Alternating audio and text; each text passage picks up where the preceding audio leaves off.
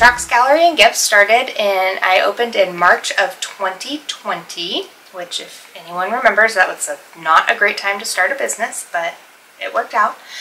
So when I opened, I was in the Emporia Main Street incubator space, which that is a program that they do to help businesses get started and then graduate out of that space. So what that program is it's an 18-month program. The first 6 months you don't pay any rent. The next chunk of 6 months you pay $400 a month for rent, and then the last bit you pay $800 a month for rent, which is still pretty inexpensive for downtown Emporia. So yeah, that really gives you a chance to kind of get all of your ducks in a row, like establish your client base without having the restrictions of rent, and that worked out especially good for me because I did open in March of 2020. So I opened my doors on March 6th, and then on March 20th, COVID really hit, and the world was like, shut those doors, So, so I had to close, but that really gave me a chance to get my website going.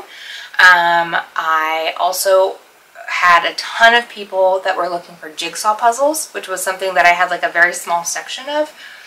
But everyone was like banging down my doors trying to get puzzles because they knew they were going to be stuck at home, And so I was able to place a giant puzzle order. And once that got there, I was like Emporia's little like puzzle dealer, I would do porch drop-offs and I had pickup times.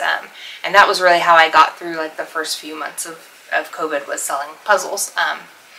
And then I started also sewing face masks.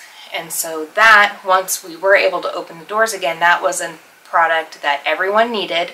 And so it brought a lot of people through my doors that maybe wouldn't have otherwise. And then they became, customers to this day. So what inspired you to start your entrepreneurial journey?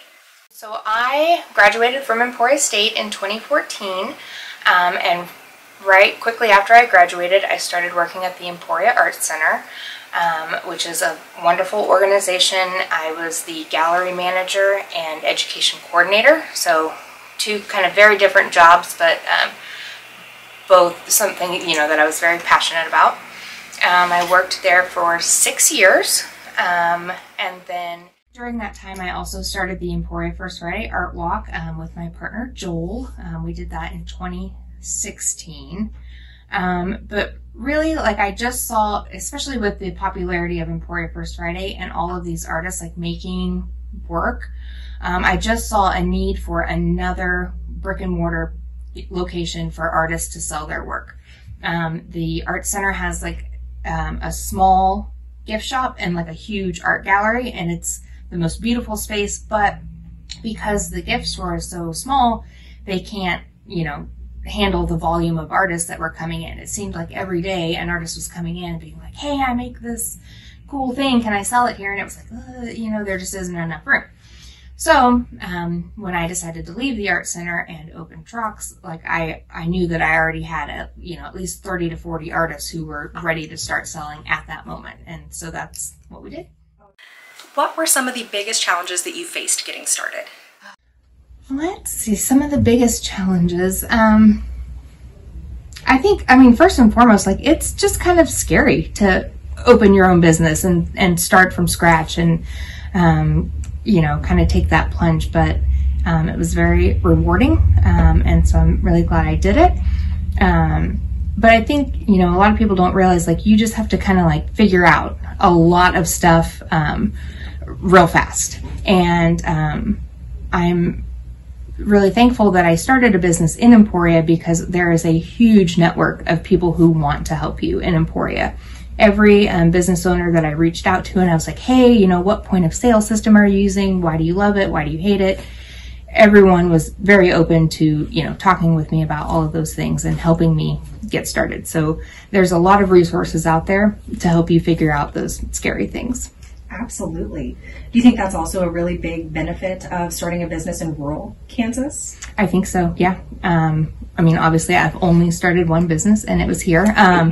But yeah, I do think that just that sense of community, and especially downtown, like the downtown community is very welcoming and inviting, and, they want to see everyone succeed. So, Knowing what you know now, would you have done anything differently when you were getting started?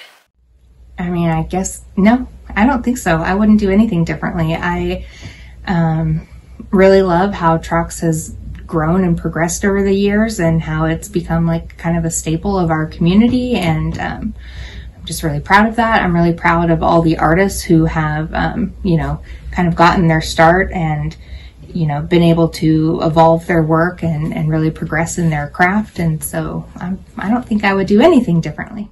And what have you enjoyed most about running your business? I think the thing that I've enjoyed most is just being able to say yes to the projects that I want to say yes to.